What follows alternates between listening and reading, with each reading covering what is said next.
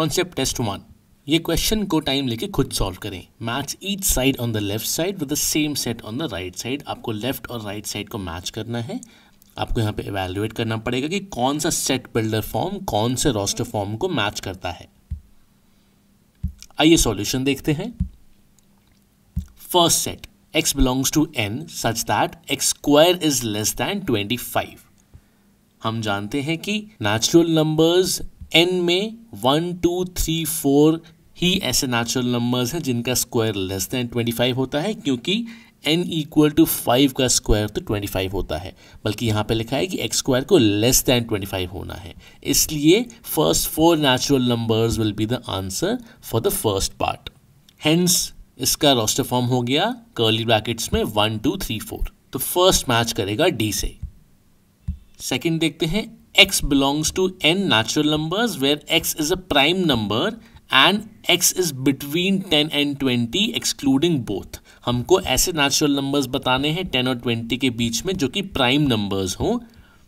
अगर हम 10 से 20 के बीच में सारे नंबर्स देखें तो वो होंगे 11 से लेके 19 तक। अब इनमें से हमको प्राइम नंबर्स पिक करने हैं तो वो होंगे 11, 13, 17 और 19। तो रोस्टर फॉर्म में हो गया ये 11, 13, 17, 19 which is option C. Third देखते हैं 3, 6, 9, 12 डॉट डॉट डॉट। आप नोटिस करेंगे कि डॉट डॉट डॉट का मतलब होता है कि ये इनफाइनाइटली आगे कंटिन्यू हो रहा है।